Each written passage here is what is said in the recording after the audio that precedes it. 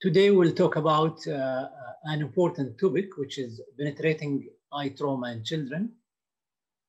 I am sure those who rotated in the emergency room have seen many children come with trauma.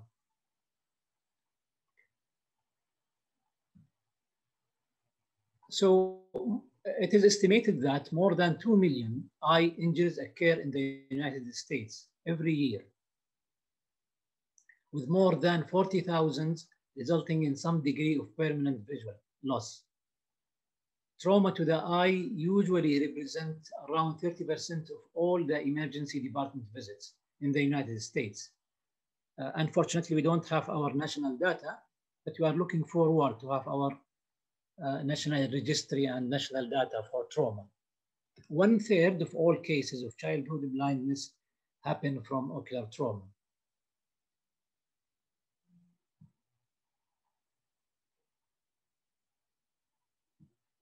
Again, I will share with you the information in the United States, which is what we have.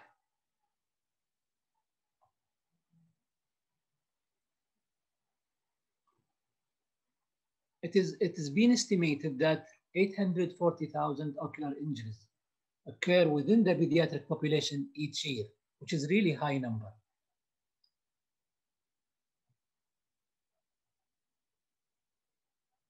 Eye injuries are the leading cause of monocular visual disability and monocular blindness in the childhood time.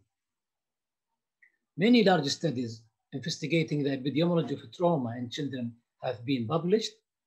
The rate has been estimated to be 29.1 per 100,000 every year.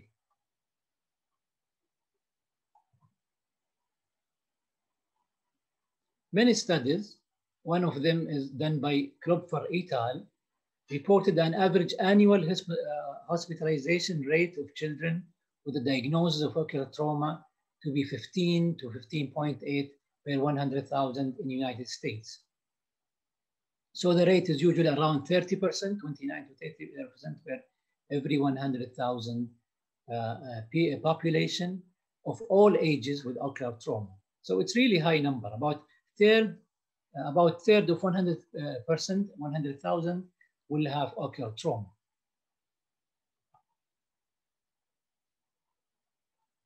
Of all the penetrating eye injuries, 27 to around 50% affecting children.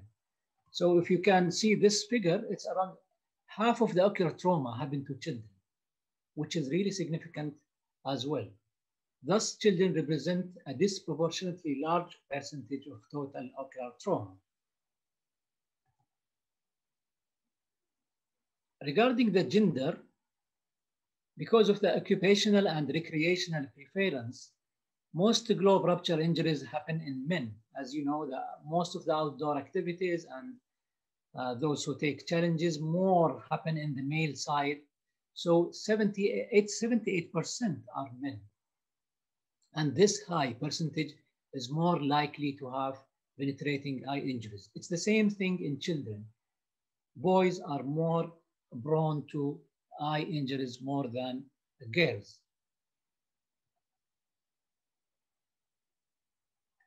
The complex open globe injuries will lead to vitreous hemorrhage and retinal detachment.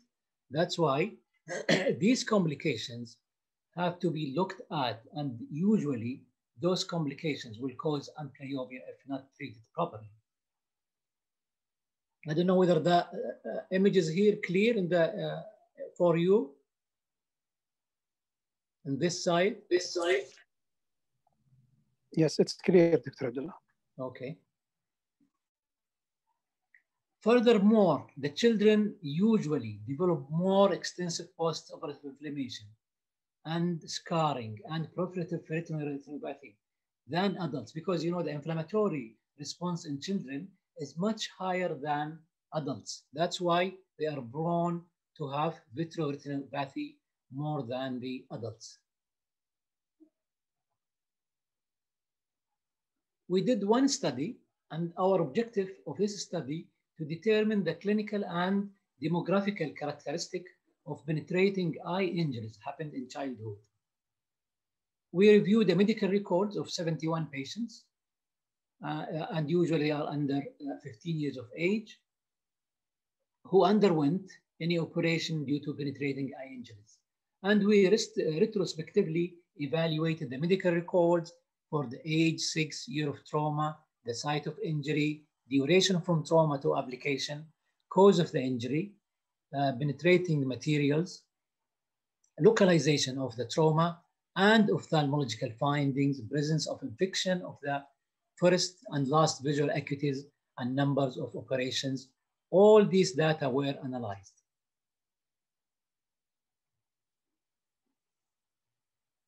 Our results showed that total number of 71 cases of penetrating ocular injury in the children were included in our study. Males, 55% more than females, girls, boys more than girls, and 58% of them were Saudi nationality. About 42 there were non-Saudi. The mean age was 7.5 years. And of course, our maximum age was 15 years. We found the most common object of trauma was the knife, which is something at home. So we felt that trauma actually is more happens indoor, not outdoor, as somebody might think. So we should look again to the inside of the homes. It is the source of trauma for children. About 17 cases, maybe quarter of our population, they get this knife injury. 15% they get pen, and 13% other objects, especially the clothes hanger. Maybe you see this. This is a very dangerous tool at home. So knife, glasses, and cloth hangers were the most common cause of penetrating eye injury in children inside the home. The most common type of penetrating ocular injury found in our cases was corneal laceration, about 87%, which is 2/3 or more even. It was pure corneal laceration. 40 cases had, in addition to the corneal laceration, iris prolapse. And 20 cases, this corneal laceration were associated with scleral laceration.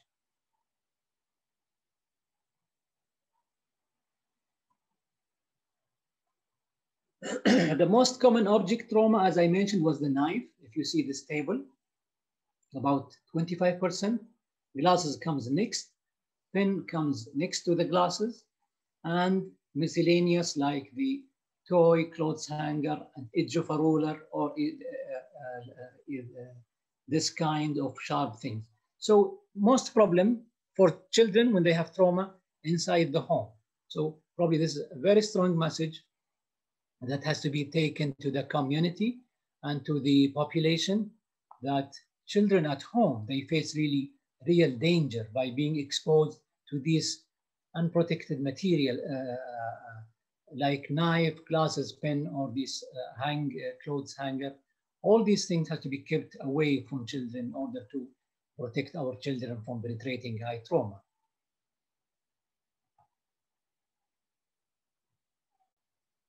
The most common modality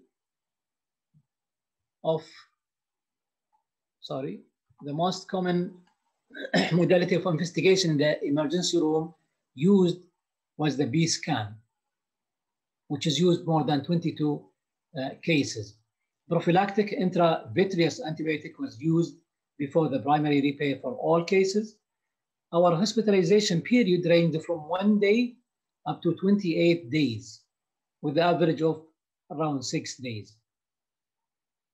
The follow-up period ranged from 2 weeks to 78 months, with the mean of 23 months as a follow-up time. So this table will summarize the type of penetrating injury we saw. Corneal laceration constituted more than 87%. Iris prolapse, we saw iris prolapse more than half of our population. Scleral injury, it was 4%. It was very minimal. It was only 3 patients.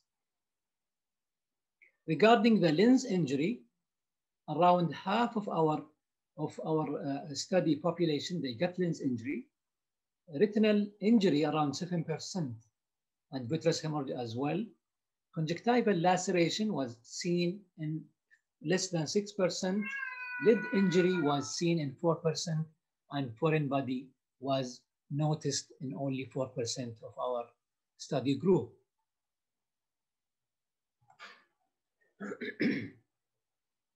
The most common complication during the follow-up was corneal scar, of course, as you know, which is found in 77.5%. Retinal detachment was a complication in 9 cases. 5 of them occurred at the time of injury, and 4 cases happened later on. This probably will give us the message that we have to follow up the children with the trauma. If they don't show retinal detachment at this presentation, they probably would show the retinal detachment at later on, even at a later stage, like 3 or 4 years. So it is important to follow these children up, looking for retinal detachment even after so many years after the primary injury. Fortunately, endophthalmitis only occurred in 1 case, and this case was studied in depth and found to have a delayed presentation. The child presented to us 15 days after the trauma. That's why he or she developed the endophthalmitis.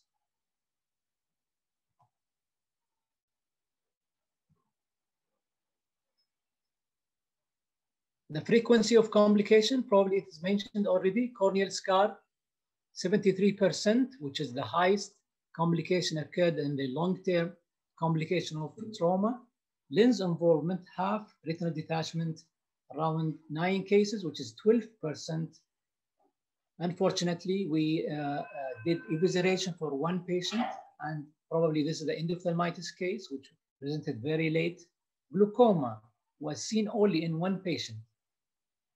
Probably this is really good news as well, because we didn't see many children with glaucoma, although we expected glaucoma to happen in children with penetrating eye injuries or with blunt trauma as well. And this complication has to be seen as well, even for long-term complication. Visual acuity was measured for each patient in the last visit during the time of the follow-up.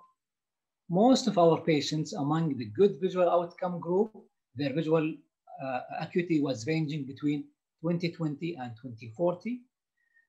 3 patients only had final visual acuity of no light perception as complications of retinal detachment, endophthalmitis, and of course, evisceration.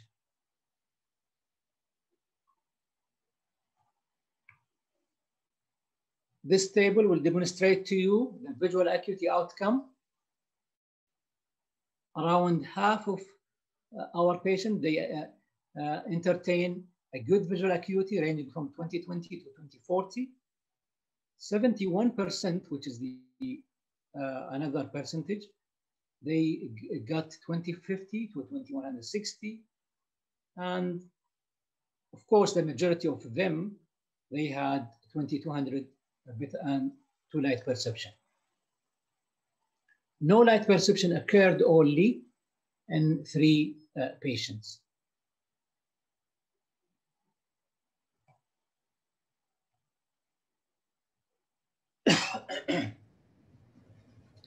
This paragraph will link the visual acuity and the age as an outcome. Of course, you know, the children, when they get trauma in the amblyoptic age, visual acuity will be affected dramatically. If they get it more after the amblyoptic age, the visual acuity will be affected less. So we found a link between the visual acuity and the age. It was better with all children passing the ambulopic age, of course, and there was no relationship between the final visual acuity and the sex of the patient. If you see this red column here, the highest percentage for children who are more than 5 years of age. The next one is 10 to 15, and the least good visual acuity found in children with who were less than 5 years of age.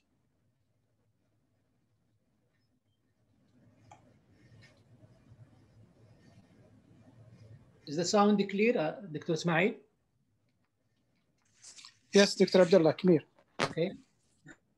So the best visual outcome was associated with, regarding the site of injury, we found the best visual acuity was associated with limb. So out of all 7 cases, the visual acuity was equal or better than 2100, except one case who got endophthalmitis. So limbal injury site is was found to be associated with good visual acuity in our sample. There was no significant difference in the final visual outcome between patient with corneal laceration alone or patient with corneoscleral laceration. So probably this is another good news. There was no much difference if the child is having pure corneal or corneal laceration wound. The size of the corneal laceration was significantly correlated with the final visual outcome. So the more corneal laceration, the more poor or the poorer visual outcome. In our study, the mean corneal laceration size was 4.9 millimeter.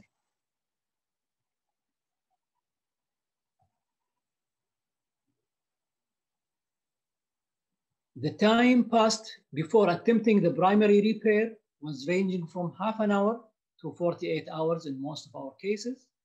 4 cases had their primary repair done after 3, 4, 5, and 15 days, whose visual acuity were respectively as 20/25, counting finger, 20/20, and no light perception. So if you look carefully to 3, 4, 5 days, the outcome was reasonable. But if you look to 15 days, this patient had no light perception due to the endophthalmitis complication.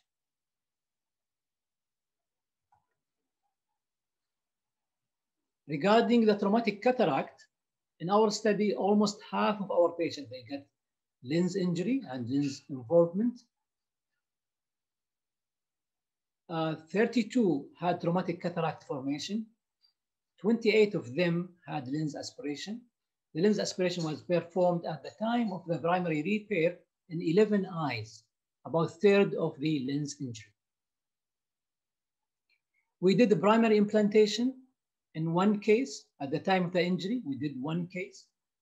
2 patients underwent secondary implantation, and 8 remained okay.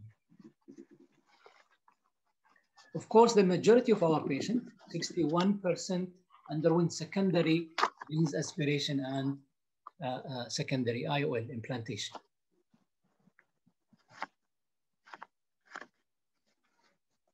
This is regarding the traumatic cataract and visual acuity outcome. About 1/3, they get 20/40 or better. The other third, 20/160 or better. And 44%, their vision was 20/200 to light perception. And we get 2 patients who get no light perception. Regarding the time of the lens aspiration, whether we do it at the primary repair or should we do it as a secondary procedure, in our study, we did not find any significant correlation between the time of the lens aspiration and the visual outcome. So in our study, if you do the primary lens aspiration at the time of the primary repair, or if you delay the lens aspiration, secondary after the healing of the corneal scar and all these things, and you do the cataract, the visual outcome regarding this comparing these two procedures regarding the time of intervention was not significant. There was no difference in the visual outcome.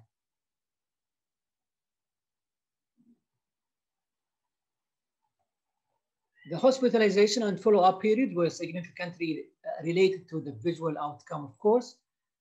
The more hospitalization, the less visual outcome, and I'm sure this can be related to the more complication, more inflammation, and the need of more stay at the hospital.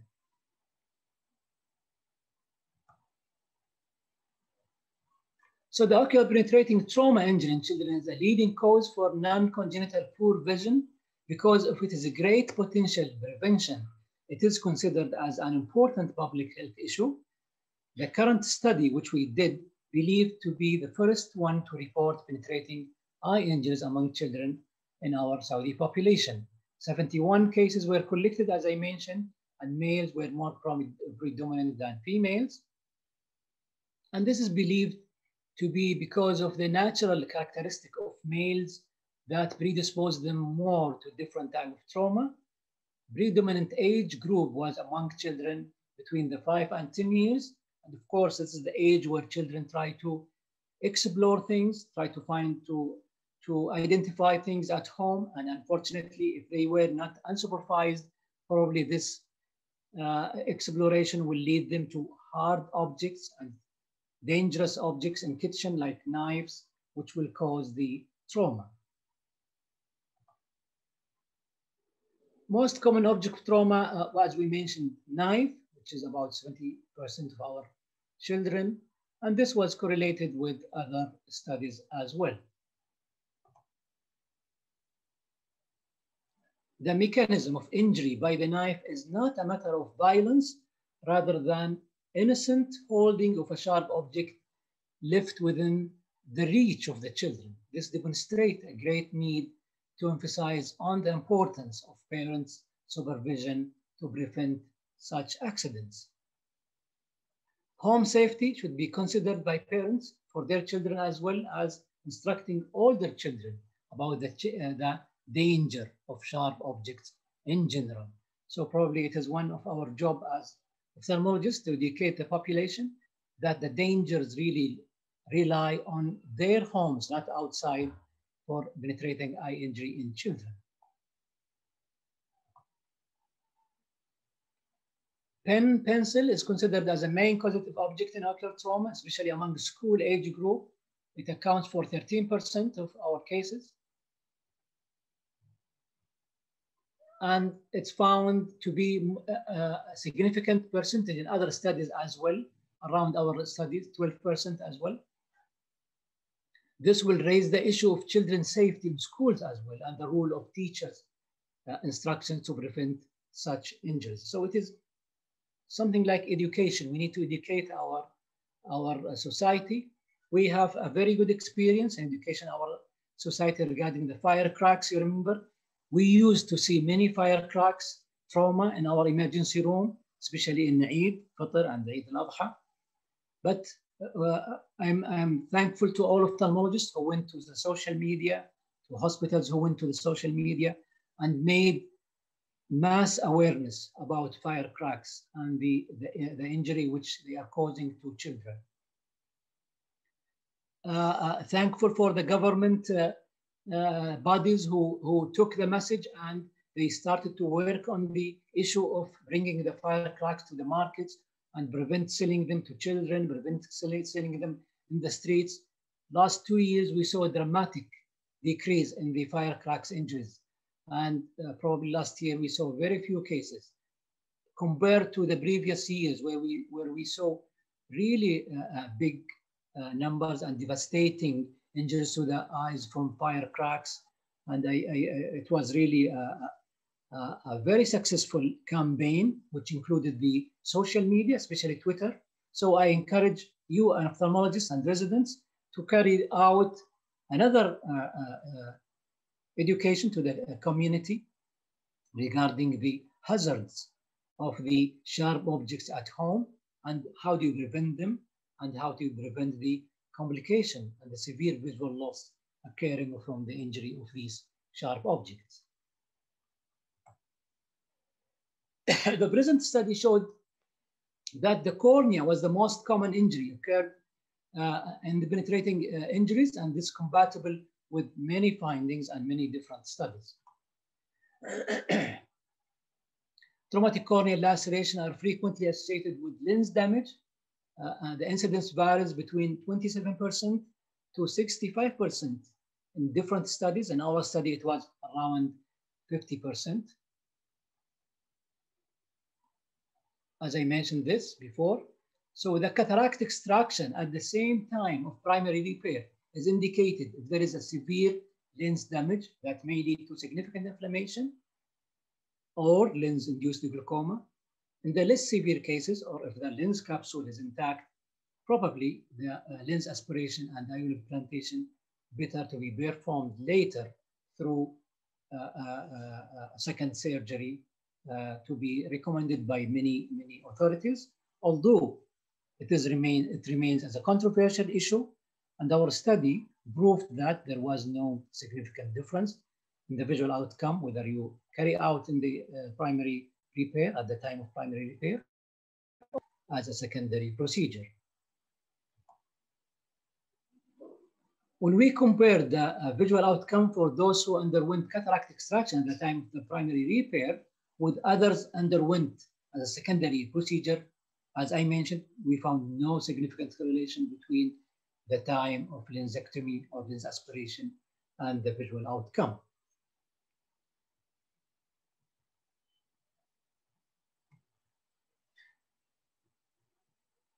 The majority of our lens injury cases, 47%, were found to have poor final vision, 2200 to no light perception. Only 9 eyes, about 25%, achieved final visual outcome of 20/40 or better, which is a smaller percentage compared to another studies where they described more visual outcome or better visual outcome. I can't correlate the visual outcome with lens injury. So if there is lens injury, probably it will be associated with poor outcome of the visual acuity.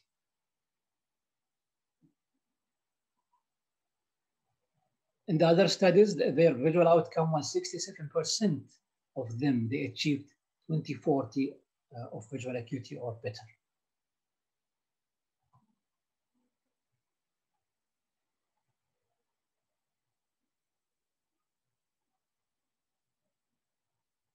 In another study, which carried out by Chong and Lei in 2005, around 56% of their children, their population were 70 eyes, their samples, they got 20/40 visual outcome or better.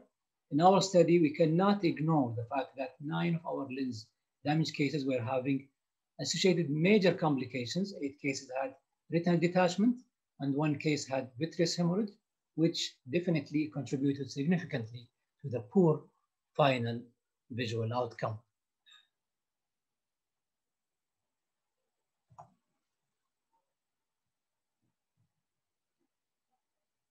Our finding was compatible with Wang et al. Study, which concluded that retinal detachment caused by open globe injuries in the pediatric population is associated with unsatisfied visual outcomes.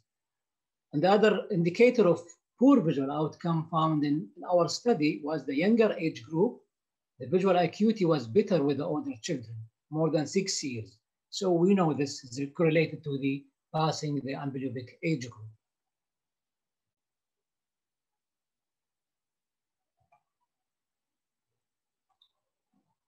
This finding was comparable to another study who found that patient age as one of the main determining factors in the outcome of open globe injuries in children as general.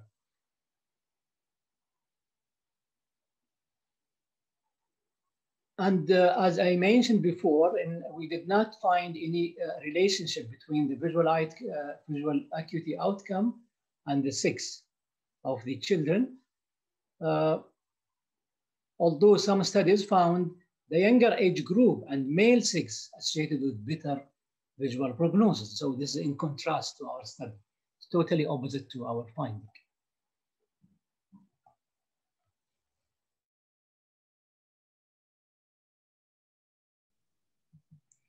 I was in the last slide, I was saying that the best visual outcome in our study was associated with limbal injury.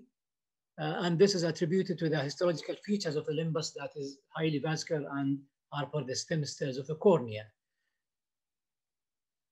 And in another study, they found that the poor visual outcome was associated with large corneal laceration, mixed corneal scale laceration, involvement of the lens, and posterior pole. I think we covered this already.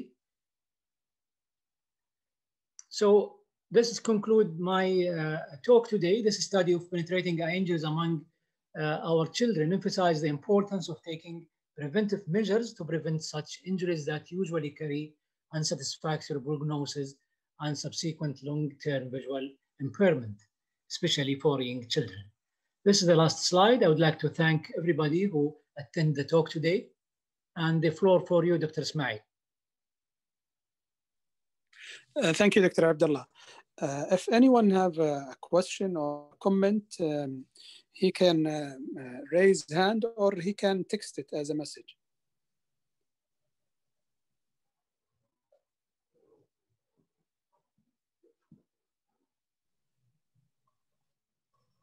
Or even he can directly interfere if you want to add or have a question direct to Dr. Abdullah.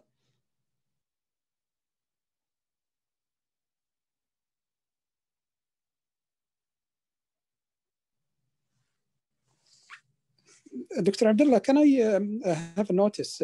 You mentioned that the time of intervention, the time between presentation to emergency and intervention. I think this was a factor of result, if the patient will have a good result or not. Yes. Did you find if the patient in your review, does it make a difference if the level of the center, level of training, does it make a difference in the outcome? Actually, thank you for the question, Dr. Ismail. Actually, when we reviewed our study group, of course, all of them are done in King Abdulaziz University Hospital. We couldn't compare the other centers or the level of the centers, but probably this is a good thought to make a national study to compare the visual outcome and the management of penetrating eye children in many centers. But all our group came from one center. That's why we didn't find any difference. You mean those who are referring to us, or? Yes, or the level of the treating physician, a resident who did treat it in our hospital or a consultant, does it make a difference in the outcome? We did not look specifically who was the primary surgeon, but as you know, our rule in King Abdulaziz University Hospital, all the penetrating eye injuries are attended by a consultant. So whether the consultant will do the surgery himself or give it to a training surgeon, we didn't look at specifically at this, but you know, from the procedure, at least it is supervised and the consultant is interfere whenever he feels that he needs to interfere. So I don't think there was any jeopardized level of service or of anything regarding the operation or the management.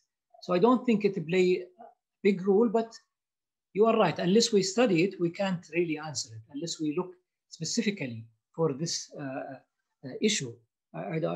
Probably when we look at it, we might get surprising results. Yes, probably, yes.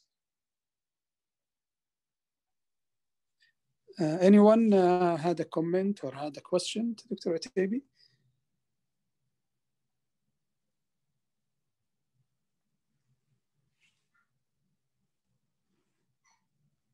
I think, Dr. Abdullah, there is no comments and no questions. So thank you, Dr. Abdullah, for the nice presentation. And we will have a break now. Then we will reconvene for the quiz for the residents.